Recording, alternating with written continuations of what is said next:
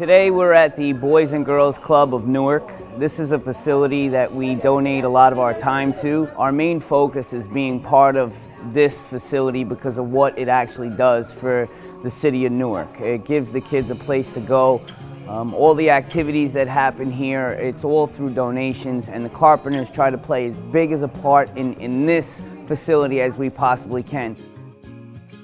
This started about 8 years ago. I think this year we collected over 1,000 toys. Here at the Boys and Girls Club, we decided a few years ago to start asking kids in their classrooms what specific gifts they want. So I get toy requests. We did 95 of them this year. Try to spend about $25 per kid. It's about impacting lives and making a difference. That takes a lot of hard work. Every year it gets bigger, bigger, and bigger. There are really not words that can express this guy here and this guy over here and the Carpenters Union for, just being here for us. That's a gift in itself. There's an event tonight, and it's basically just celebrating and appreciating all the people who come and donate. There's some dignitaries and politicians and influential people in the building trades that show face. It's an important event because it brings the community together. This is an event Tom and I have been doing since the beginning, and it's for the South Hudson Civic Association. Like I said, this is the most, I think, toys we've ever had.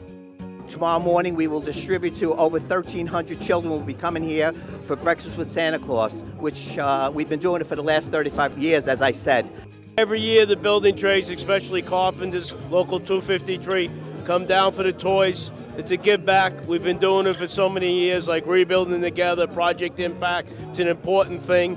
We do a lot of work here in Jersey City, we want to continue, and about young, underprivileged kids, we want to give them a opportunity for a good life. Every holiday we try to do something for the community and for the kids. And I wanted to thank Mr. Harley here and Local 253 Carpenters Union, always supporting us with every events we do to give back to the community.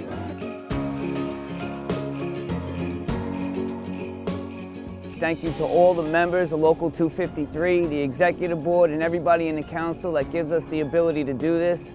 It's not just about giving toys away, it's about giving back to the community and being part of the fabric of the area and the territory that we work in.